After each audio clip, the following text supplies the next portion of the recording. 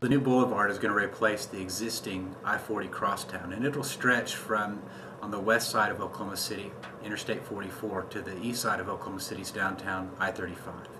The biggest change that I think most will see is it's going to be an at-grade boulevard. It's something that as we cross the downtown area, there's going to be new access to a lot of the city's major functions and features. So new access is going to be provided to the Bricktown areas. You're going to see new access to Chesapeake Energy Arena, the new MAPS 3 Convention Center, and the new MAPS 3 Park are some of those elements that are already underway.